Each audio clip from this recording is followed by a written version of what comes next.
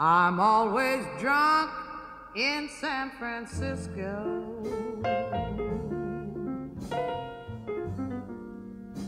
I always stay out of my mind. So this is coming into San Francisco. You can see the Golden Gate Bridge down there.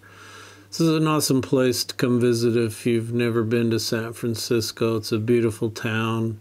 It's a beautiful part of Northern California. This is the airport. You can see there's nobody there. I was shocked.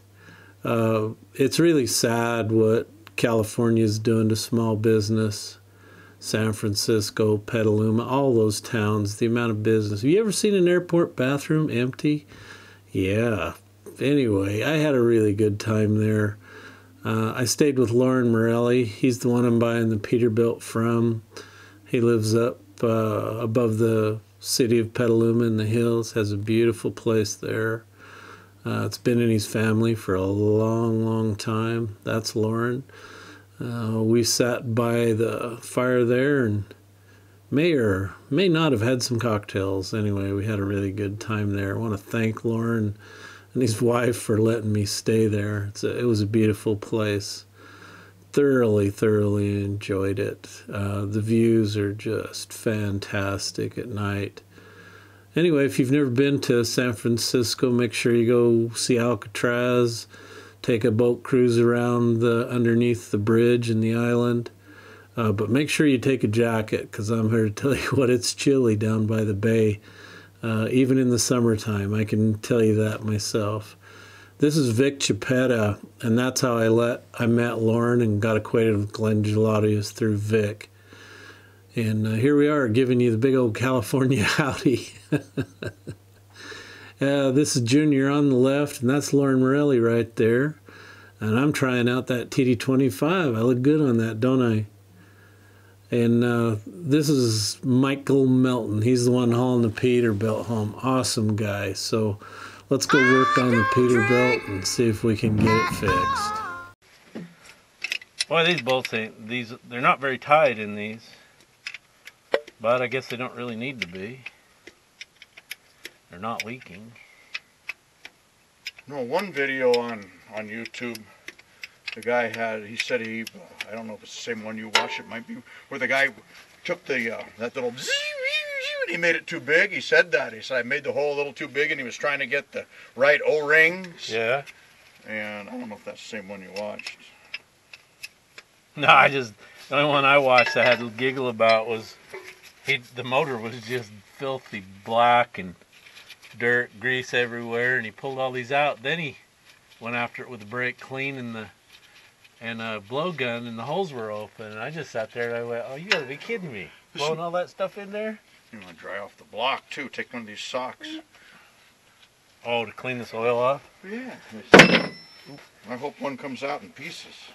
What are the odds? I would have never figured a plastic Jpaydirt like this in there. I mean, look at how weak it is. That's got to be where it's going to break. I got to get my hand in and get a hold of it. You want a screwdriver? You got to get these on it to get it started. Ooh, this one's going to come out easy, I think. It's kind of funny, the new ones went in easier than the old ones want to come out. Well, that one guy was saying something about the O-ring sizing, but he said he up when he cleaned the holes out when he rebuilt the motor. Some of them get called on their bullshit, some of them don't. When you see some of those videos you watch on different things, I've been watching a lot of them lately, the guy's getting all kinds of praise and he's a dumbass. Now the big cam 2s, 3s, 4s, 5s, where did they stop? 4 or 5? 4. 4, okay, so do they have this same type of a cooling nozzle? They didn't have them, do they? It's a different engine. Well, Frank Cunningham told me that the last of the, well, they called them the STC, that they had these. That one's still intact. Yeah, looks good. These should be replaced often anyway, if they are trouble givers. Oh, Lord. It takes a lot to break it. That's probably not our problem. I doubt if it is. Otherwise, he would have done something. I mean, if it was a problem on him. But the Steve Drew guy was no shyster or no. Don't you think Cummins would have updated those? So let's look at the part number. 405-8947. Yeah, these new ones are the same part number as the old ones. Well, if Nellis was, I know he had no reason not to tell me the truth. This motor doesn't have that many miles on it. Okay. But he did say it never had great oil pressure. So we took all the piston cooling nozzles out. Not one of them was broke. So that's not the issue with the oil pressure. So we just put her back together. And Mike's going to be here Wednesday or Thursday to pick it up. So that's awesome. I showed up about the right time. So anyway, we're just checking things out. Lauren has a beautiful place here. They grow a lot of grapes on his ranch. So Jeff is the owner of a Peterbilt. Cool truck. I love this. It's in really good shape. It's just a dirty shame California won't let him run it anymore. And I see that happen a lot here. A lot of trucks leaving the state, going somewhere else.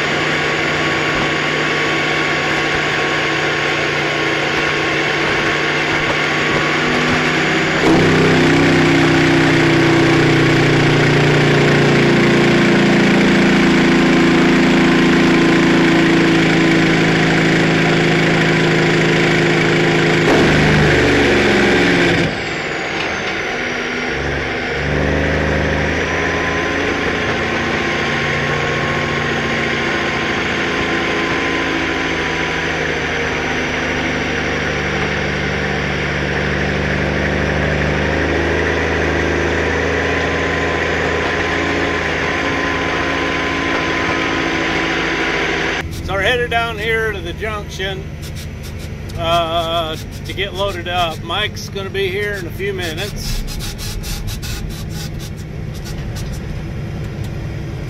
Couldn't get him up here. By the time he loaded the truck up, he'd be, there's some trees that I think he'd take the cab of the truck off.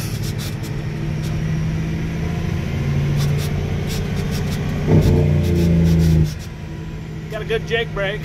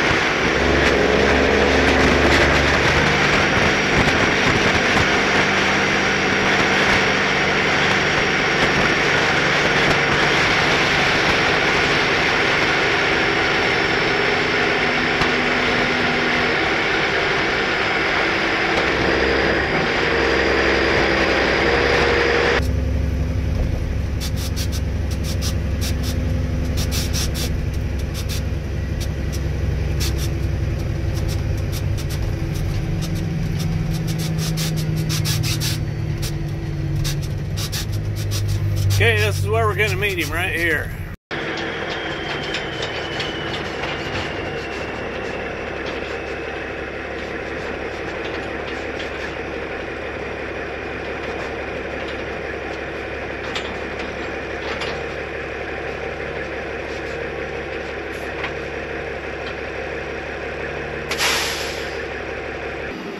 Okay, Mike's got some rollers on there and he's got to move them up to the front of the trailer. So Lauren came down with his skip loader and his forks so we could move that up to the front of the trailer.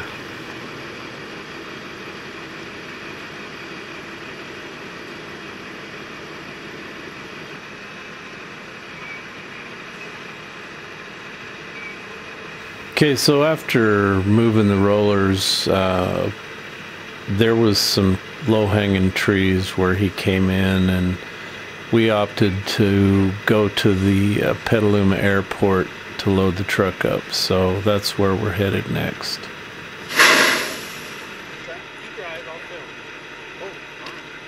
You're filming right there. Yeah.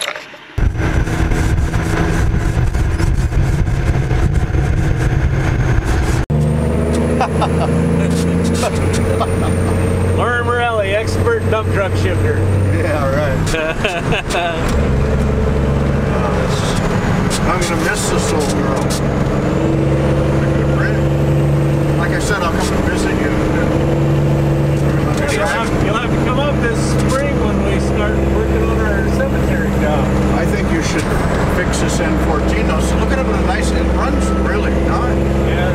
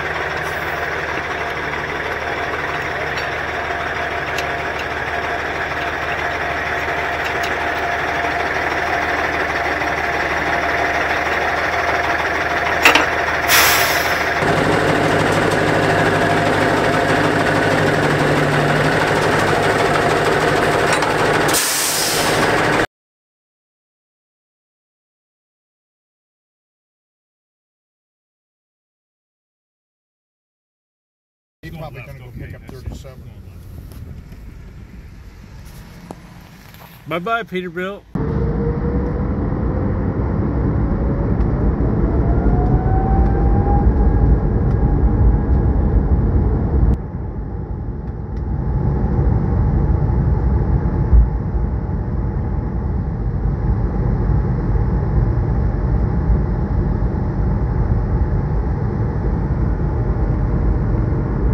Well, winter, I showed up after I came home.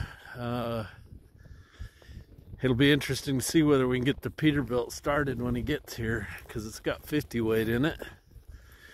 Not probably going to run when it's cold. Might have to just air it up and pull it off. I don't know. But Griffin's been playing Mr. Plow with me this morning. He's having a blast.